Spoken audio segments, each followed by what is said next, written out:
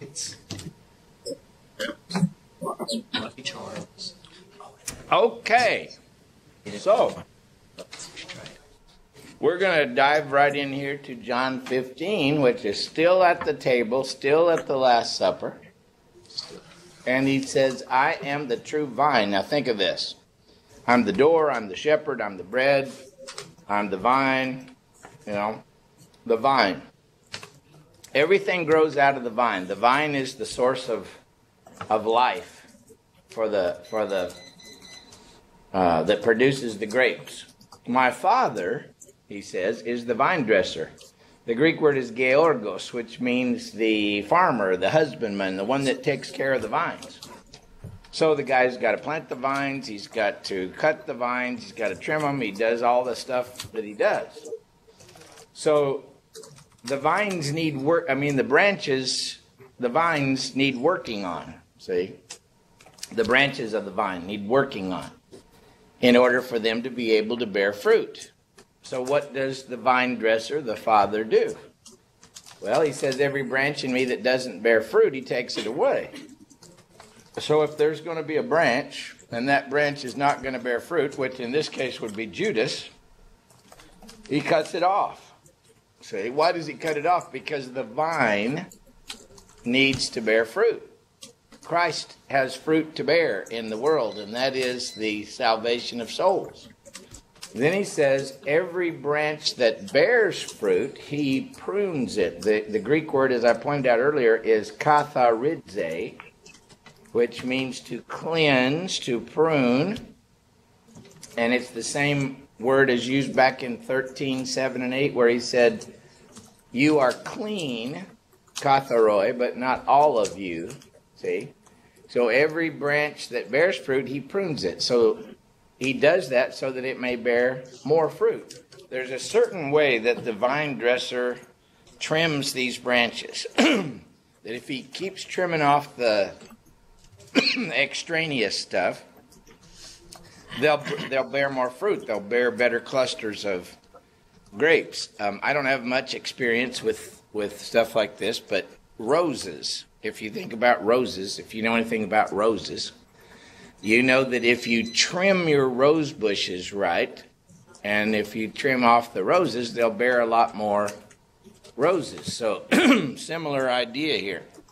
So, he says to the apostles around the table, you all are already clean, or in this context, you could translate it pruned, because of the word which I have spoken to you.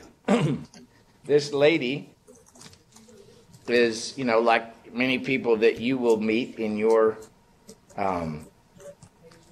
preaching and teaching. She says the sermons that you've been preaching over the month of January have really been affecting me, and I've really been re-examining my life and everything. Well, it's not me. It's just anybody who really listens to the word. They're going to be affected by it. And that word of God is going to work on their soul. It's going to trim bad things off of their soul. And it's going to reform their thinking. And they're going to be able to be more productive in the kingdom because of that. So the word which God speaks trims the branches. It did so with the apostles that were willing to be trimmed. And it trims the rough edges off of us. So one of the things that, you're at school, or you're in your study later studying, or you're in your chair at home and you're reading your Bible, or you're thinking, if you can learn to study where that you internalize everything, you think about everything, you reflect on everything, you say, how does this apply to me? What do I need to do? How does God want to change me through what I'm studying here? Then you are allowing God to trim you, to prune you, to help you become more able to bear better fruit in the kingdom. Because we all need trimming. I certainly do, and you do. So he says to these guys, the 11 of them that remain around the table, now that one has been cut off, he says, remain in me. See, the thing that's got to be maintained is the connection to the vine. You got to stay in the vine if you're going to bear fruit. You've got to preserve that relationship with the vine. Brother Drew. Just to add to what you were saying about the roses in this illustration, it's the meristem on the plant, the very tip. It's that new growth that produces blooms, which turn into fruit once they're pollinated. The meristem is the only place that happens in most plants, especially the grape. And the thing is, if you leave old growth on a grape plant, the next season it'll bear nothing, and there will be very few, maybe no, meristems. So it has to be pruned. It's required. So see, you could preach a sermon on this, and you could get pictures of the vines and exactly what you're talking about, and somebody clipping those off, and you could talk about how God's Word, as we continually listen to it, goes all around the vine, and it continually trims us so that we are optimal for bearing fruit in the kingdom. And you might even compare it to, it needs to cut a little bit of this off, and it needs to cut a little bit of that off, and even name those things that it cuts off. Maybe it needs to cut off a little selfishness here. Maybe it needs to cut off a little bit of pride there. Maybe it needs to cut off a little bit of resentment there, and cut off a little of something else there. And then it makes us more able to bear fruit. See? So, abide in me, says he, and I in you. As the branch cannot bear fruit of itself unless it abides in the vine, so neither can you unless you abide in me. That was true of the apostles. Their relationship with Christ was the most important thing they needed to maintain. It's also true of us. The most important thing for us is to maintain our own connection, our own relationship with Christ, the vine. And so we have to abide in him. He says, I am the vine and you are the branches. He who abides in me and I in him, he bears much fruit. For apart from me, you can do nothing. Now, we can do things apart from Christ, but it won't be powerful. It won't be real. It won't be the real work of Christ. But if we're firmly connected to Christ and we allow him to work through us, then we can do real spiritual things that are powerful things, life-changing things, things that are real.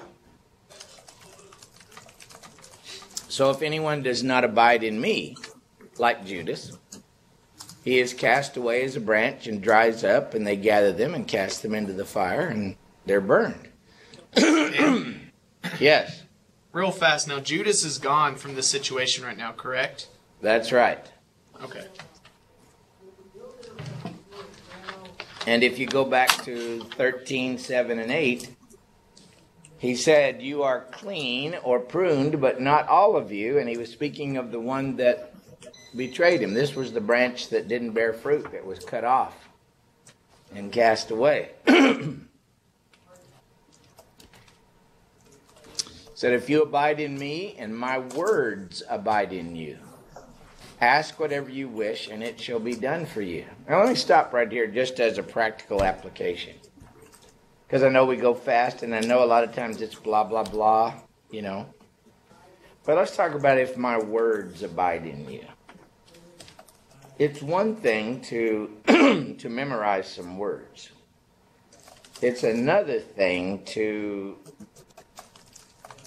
digest those words. It's another thing to feel the power of those words. It's another thing to reflect humbly and honestly before those words, and those words to become a part of us in a more meaningful way.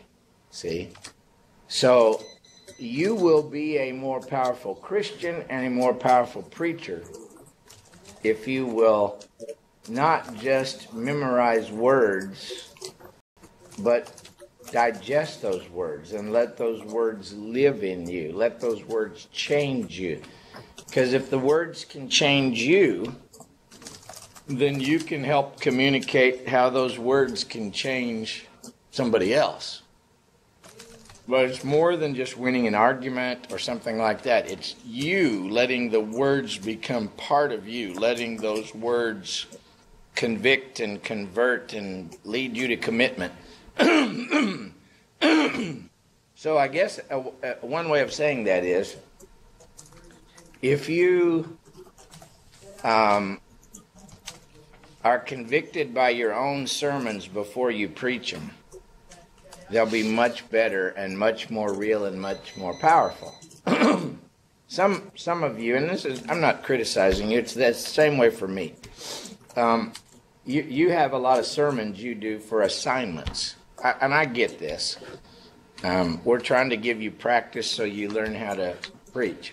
But when you do a sermon just for an assignment and you really don't feel it, you really don't want to, you know, and it just comes out as words on paper that are loosely related to each other, and I read them and I say, I am, whatever. But if you have something in your heart that you have learned from Scripture that's really made an impression on you, and it's burning inside of you, and you can tell me what it is. You can say, I have learned that, and I really believe this, and you give me a very concise statement what that great truth is. That's your thesis statement for a real sermon. See, that's where your real sermon arises from. Okay, so you make that statement that you have learned and you have been impressed with, and you know it to be true, and you're excited about it because it's life-changing, and you say, here it is. All right, then ask yourself, okay, what led me to that? How do I know that? What convicted me of that? Okay? Then when you go through that in your mind, well, this is what led me to that. This is what proved that to me. This is what showed that to me. Then you've got the points for your sermon. Then you've got how you can lead somebody else to that same conviction. So it becomes not just point 1, 2, 3 or whatever on an outline, but it becomes something that was life-changing for me, and I think it can be life-changing for you. And this is how, and this is why. And you always think about the receiving end. You always think about how can I make this truth or this passage be powerful on those people just like it's powerful on me? What can I do to achieve that effect? Okay? And I'm saying that for different reasons. One, because it's really true, but two, I feel like still some of you are struggling with the idea of what a thesis statement is. And that is that core truth in this that is so clear and powerful that this is the thing that he's trying to say. Boom, right here. Okay, how do you know that? What leads you to that? What proves that to you? What makes that powerful? Well, that's where you really get the sermon. Some of you still can't really boil it down and tell me, this is what I'm trying to say in this sermon. This is it right here. And if you can't do that, then you can't preach the sermon. Okay, so when you're actually preaching, I'm not talking about when you're turning in assignments, though it would be helpful, but when you're actually preaching a sermon, preach things that have come to abide in you. Not just words on paper, but things that have come to abide in you. See, if my words abide in you, those are the things that you'll do well preaching. Does that make any kind of sense to you or not? Yes.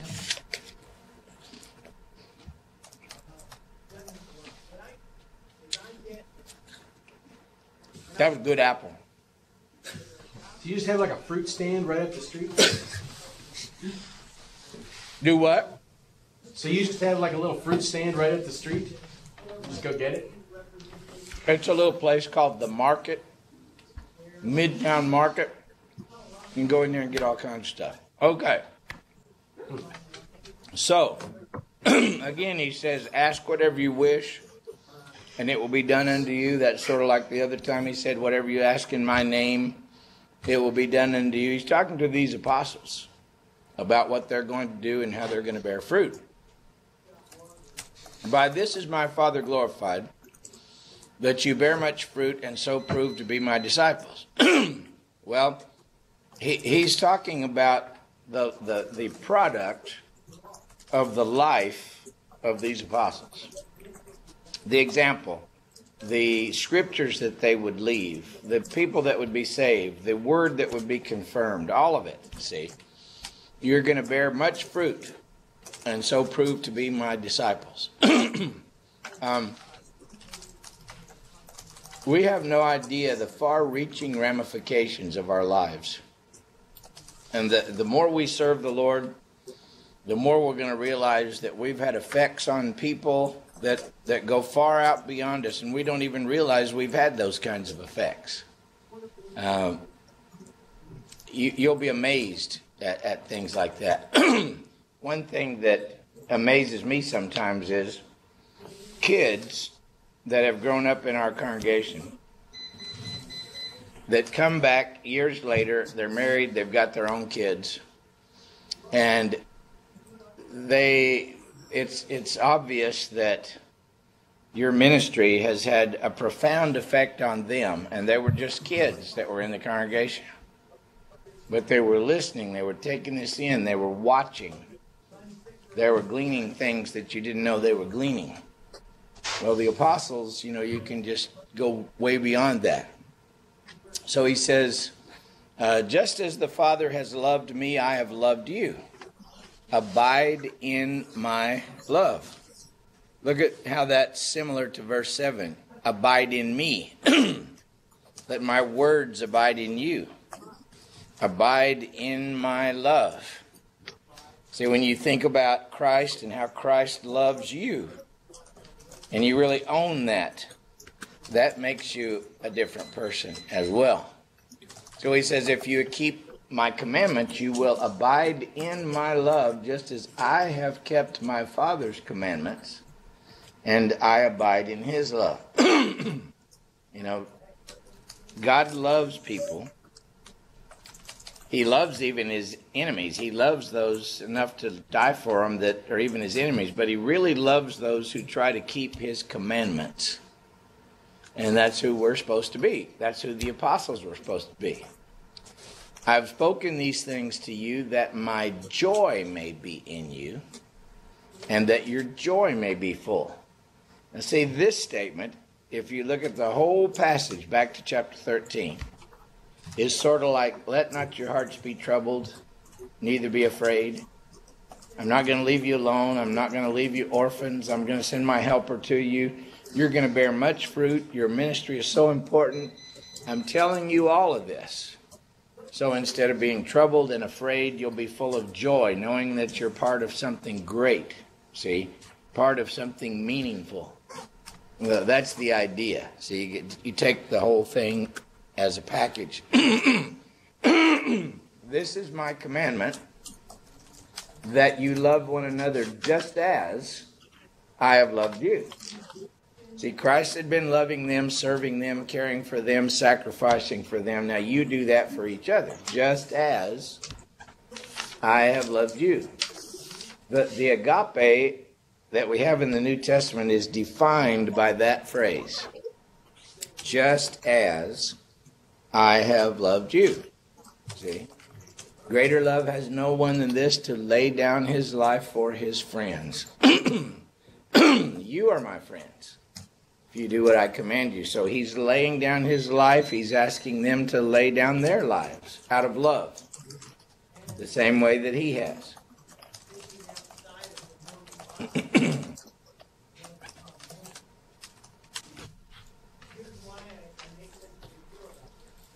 I know I'm going through this fast, but I'm trying to emphasize some high points that will be good for you long term. It says, I no longer call you slaves, but for the slave does not know what his master is doing, but I've called you friends, for all things that I've heard from my Father I've made known to you. See, Christ came from God and made known everything to his apostles. Then his apostles went out to the world and made known to the world what Christ had given them. You did not choose me. See, but we do. We do. We choose Jesus. We make him our Lord, our Master, our King. We submit to him. We choose him. He said, you didn't choose me, I chose you. Jesus said, you. I want you. You come here and follow me, and you're going to be one of my disciples, one of my apostles. I chose you. Not only did I choose you, I appointed you, he says, so that you should go and bear fruit and that your fruit should remain. See, we wouldn't have the Gospel of John. We wouldn't have the Gospel of Matthew. We wouldn't have the New Testament letters of Peter or John if Christ had not chosen them and anointed them and appointed them to do what they eventually would do. See, he repeats this thing that whatever you ask of me, my Father in my name, he'll give you. Well, that's, you're going to be out here and you say, in the name of Jesus Christ, stand up, or in the name of Jesus Christ, heal a leper, or in the name of Jesus Christ, demon go out, then God's going to do whatever you say for him to do. This I command you, that you love one another. And of course, in other passages, this command is given to all of us, not just to the apostles. But here he's talking to them. If the world hates you, you know that it has hated me before it hated you. If you are of the world would love its own. You see, this worries me sometimes about us, about myself, about others. If we're too well liked by everybody, does that mean that we're compromising something? Does that mean that we're really not reflecting the teaching of Jesus? If we're not countercultural, then the world will love us. Jesus said, if you were of the world, like his brothers, like those Jews at the temple, the world would love its own. But because you are not of the world, but I chose you out of the world, therefore the world hates you. So in a way, if the world hates Christ, he'll hate those that truly follow Christ. At least in some respect. Because we will make them choose this way or that way. Remember the word that I said to you, a slave is not greater than his master. Go back to 13. 13. You call me teacher and master, for you say rightly, for so I am. A slave is not greater than his master. If they persecuted me, they will also persecute you. If they kept my word, underline this, if they kept my word, they will keep your word also. So those that keep Jesus' word keep the apostles' words. There's no different. You go back to 13:20, where he says, whoever receives the one whom I send receives me. Whoever receives me receives the one who sent me. He says, but all these things, mainly persecution, they will do to you for my name's sake, because they do not know the one who sent me.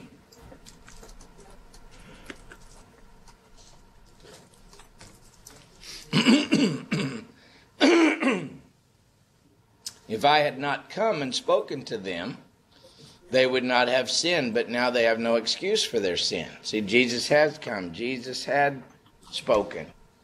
Go back to John 8:31 and verse 32. He's talking to people that wouldn't listen to his word. And he said to his disciples, if you abide in my word, then are you truly my disciples? And you will know the truth, and the truth shall make you free. So Jesus did come, and he did speak his Father's word. And many rejected that word. He says, he who hates me hates my Father also. So if you love Jesus, you love the Father. If you hate Jesus, you hate the Father. What is it? Chapter 5, verse 23 says, all that honor the Son honor the Father also. And if you don't honor the Son, you don't honor the Father. If I had not done among them the works, see, and works equal signs, which no one else did, they would not have sin. This is sort of like at the end of John 9 where he says, if you were really blind, then you would have an excuse. But now you claim that you can see, and so your sin remains. So they observed these works that showed the glory of God. And that's why their sin remains in rejecting Jesus. And of course, the reader, he's vicariously seen these works through the pages of the Gospel of John, and he's asking himself or herself, am I going to reject Jesus, even though I've seen these things?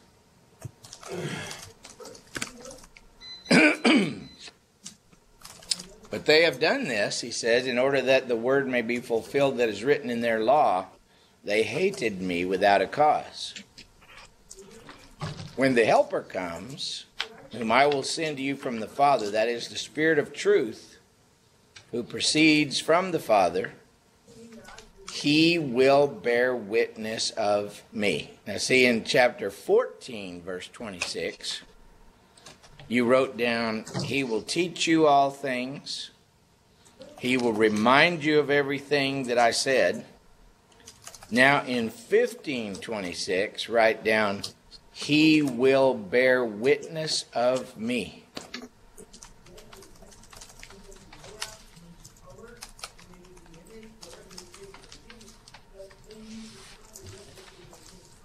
So the apostles were going to be witnesses. They were going to carry this testimony about Jesus out to the world. Are you raising up a hand, Aaron? Nope. Okay. I just can't see very well over there.